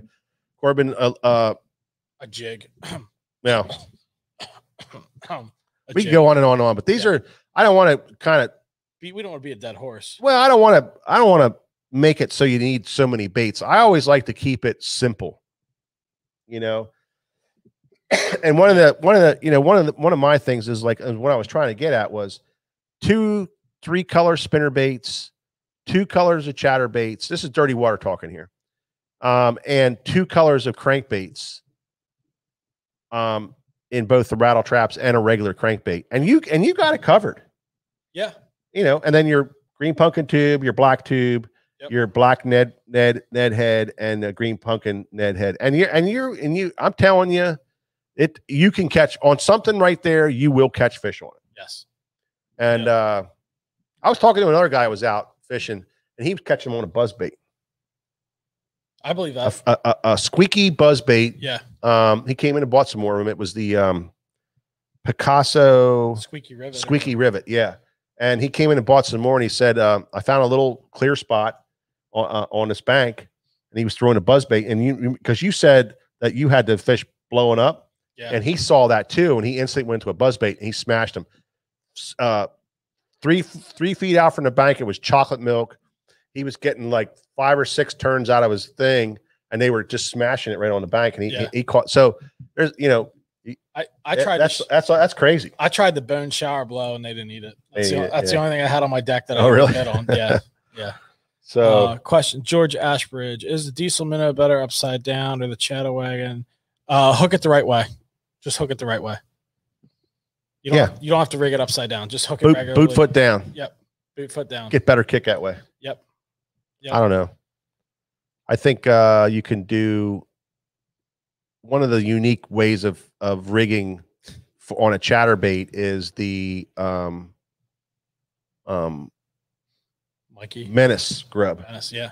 So we'll not only fish the menace grub where it kicks straight up and down this way, but a lot of times on a chatterbait we'll turn it this way, and you get that nice swimming effect on the legs this way.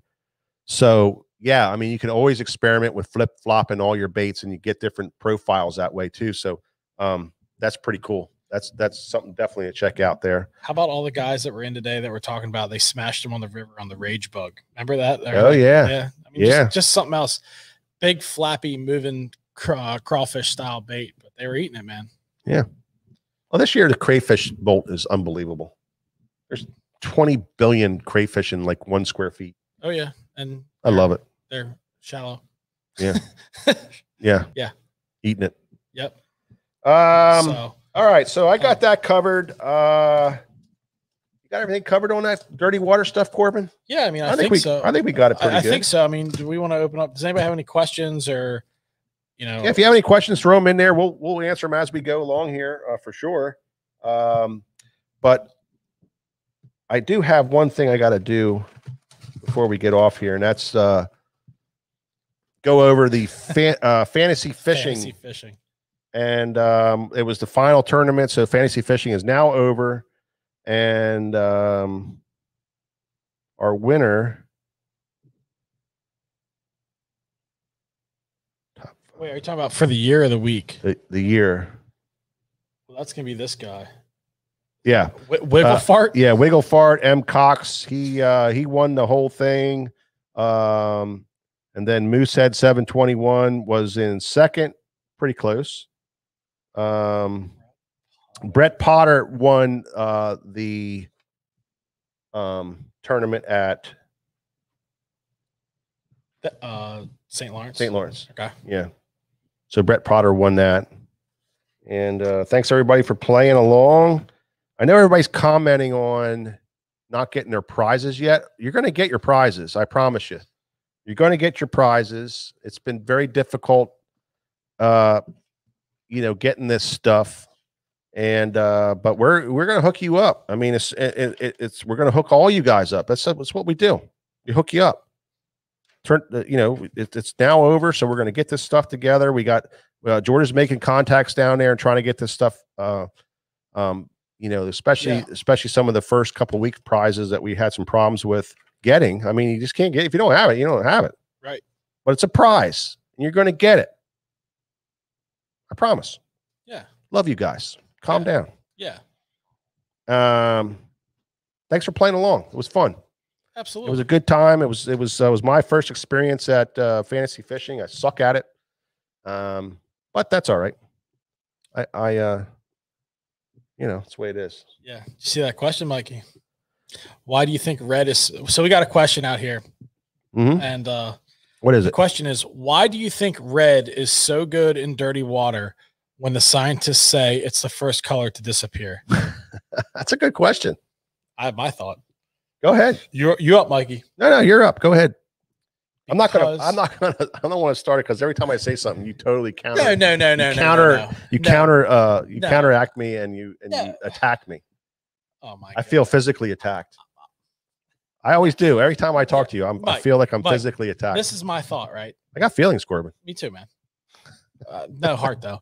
Red, right? Let's talk about red. Red disappears, right? That's why they got Cajun line, right? Right.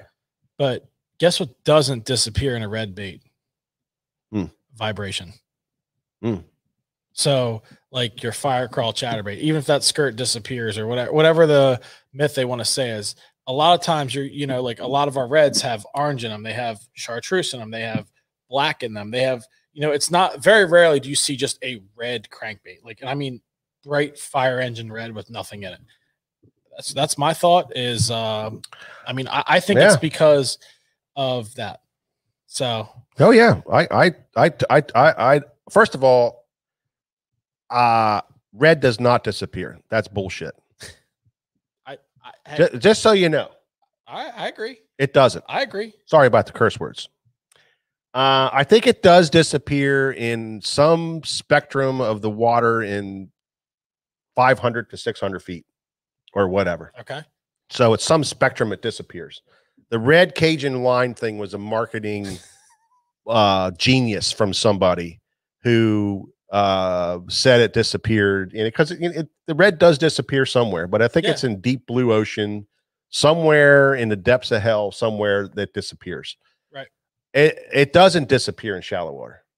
It's a different flash. I don't think they see red. I don't think they see those. I don't think they see colors. I think it's a different brightness of a flash or something like a tint. Yeah, I think it's something like that. I mean, whether because red and mud reacts right or something, I don't know. But unless somebody can prove me different with red disappearing in water, I would love to hear it because I am under. I'm telling you, to me, it's the biggest fallacy that's ever been said in fishing that red disappears. Did you say Fauci? Fauci? Yeah, the biggest. Oh, I thought you said the biggest Fauci in fishing. I mean, I wasn't going to go there, but I thought you just brought up the Fauci, man. And I didn't bring anything up political. Yeah. No, I mean, to me, I think it's a silhouette. I think it's a contrast, but I also think it's like a vibration type thing too. Yeah. So yeah, it is. I think so. I think vibration. Well, it does. Todd says Google says it totally disappears by 20 feet. Okay. Well, we ain't fishing 20 feet of water. Nope. I just don't believe that it does in fishing. The fish see it differently. You know, there's so many things in fishing that I learned over the years. Like one of them, Todd, is the red hook in the middle of the crankbait. You know, they put the red number 4 in the middle of the deep diving crankbait because they want fish to zero in on the front hook, not the back hook. Yep. And that it helps the fish zero in. And that's coming from these guys that are like that's what they do. They do it 24/7 on the water, and they see this stuff happening. I don't know. That's just me. Google's right all the time. Well, too. I mean, dude, did you watch the interweb? My question is, what's red in the water? What? Blood. Yeah, blood doesn't disappear because that brings in jaws, man. I'm just saying, like, I don't know. We'd have to do some scientific. Blood red. I don't know. Red is a hue in a certain depth of water. Thanks, Robert. Yeah, Robert. I believe that. But yeah. I just think for shallow water fishermen like we are, you know, I just think that it's and whether they're seeing red or they're seeing whatever, it's some kind of different flash that goes well in that type of watercolor. Well, and a lot of the reds that we have, like the ones I showed up, are multiple. Like there's a little bit of red, there's orange, there's like some gold in there, some flash. So that's why I said it's not like a solid red. You got contrast within that big silhouette going on there. Yeah, it's kind of neat. It's a kind of a neat question because you know it's very interesting. It's why is it? I mean, you know, it's just it is what it is. It works, and it doesn't always work in dirty water. But there's times where it's like the bomb. I mean, and why is it that red is so prolific in the spring, and that nobody else throws it any other time of the year, unless it's dirty water? Yeah, you know. So I don't know. It's good question, good discussion, and Google's never wrong. Right. Todd Langle. Right. You're the man, though, bro. We love you. Yes. Don't take any of this stuff personally, people. We're just having fun. Absolutely. It's all like knowledge that we're trying to share the best we know how to do it.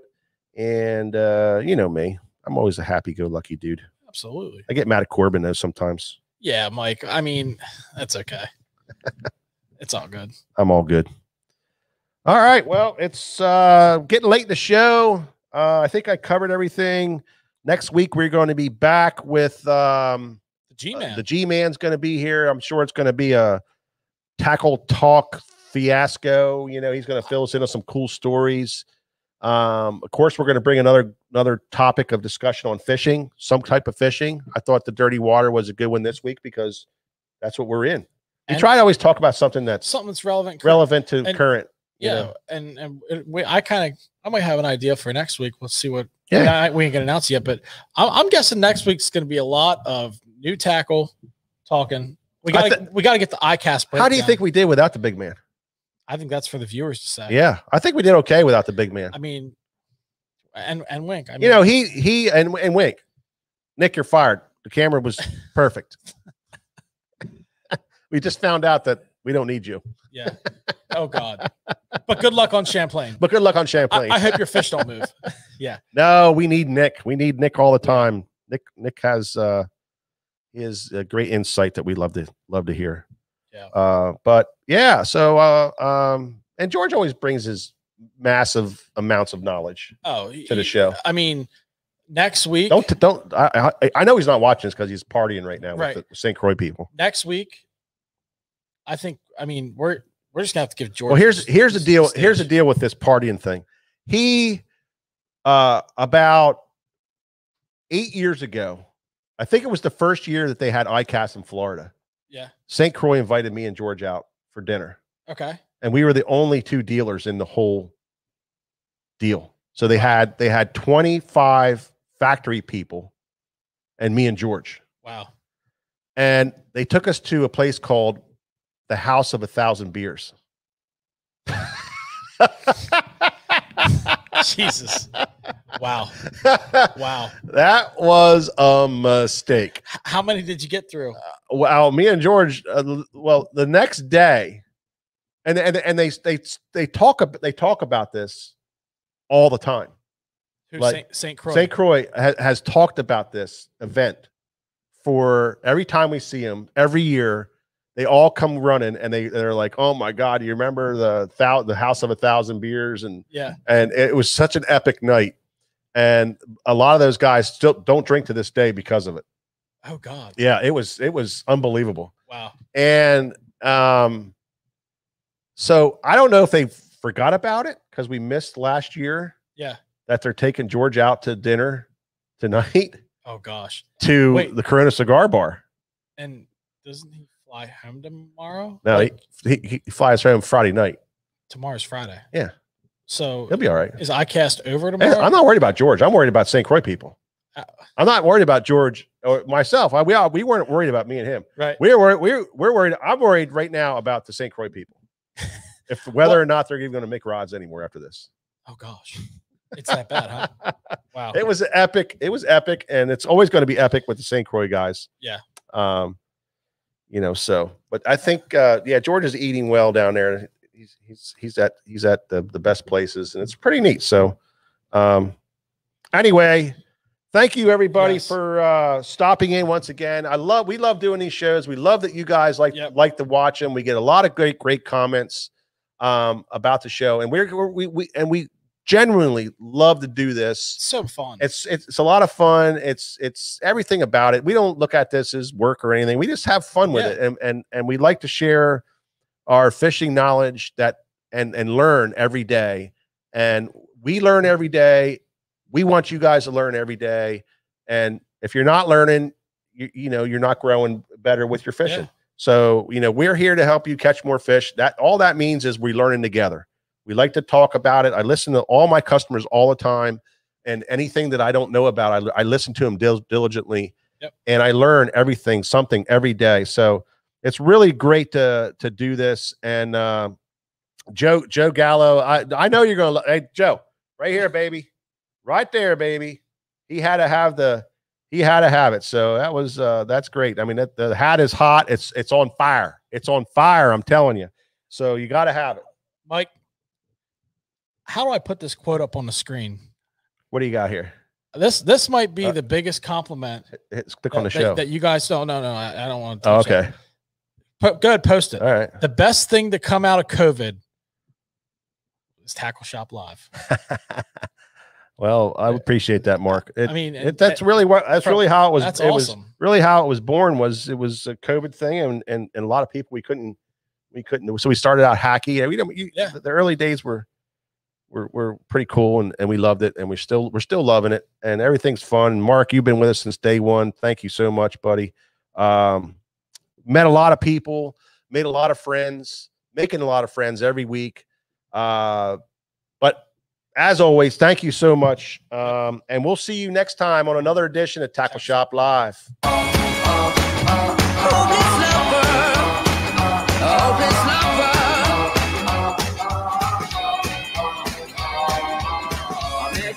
A sunny day, right there you took my breath away. Young and pretty, was it just a dream? The next day you called me up, you told me I'm your little buttercup. You came over and you fell into my arms. Well, I know what I feel. Please tell me your love is real. You make me smile when I think of you. If I